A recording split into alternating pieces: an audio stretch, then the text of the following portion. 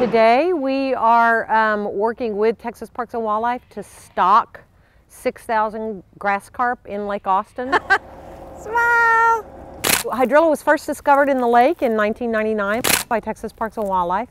The lake historically has had another invasive plant, Eurasian water milfoil, has been in the lake for a long, long time, but it's not as problematic as hydrilla. The last survey that Parks and Wildlife did in October showed over 500 acres of hydrilla, which is really problematic. That's a historic high for this lake. Unfortunately, warmer temperatures actually help hydrilla because hydrilla is a warm water plant.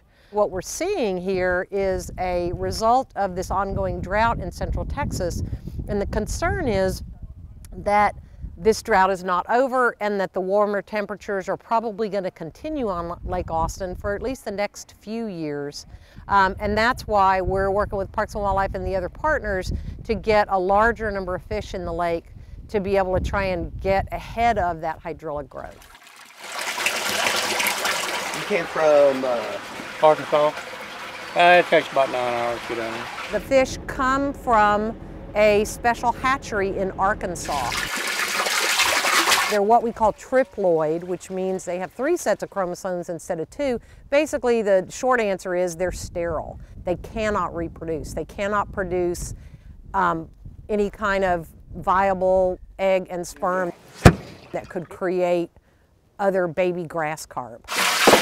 Once they've equalized the temperature and the chemistry in the water, then they will be actually piping the fish. It won't take them long. 5 minutes, they will all be gone. From these tanks. You're just gonna turn it off on the other side and drag it over there? Into Lake Austin.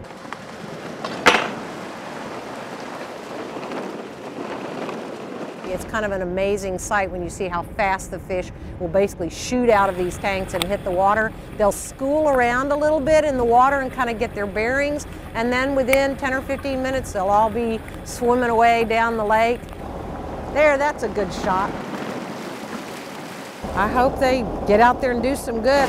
Without some sort of check on the hydrilla, this 500 acres could continue to grow and spread and continue to limit the things that Lake Austin has been used for and is so important to the Austin community.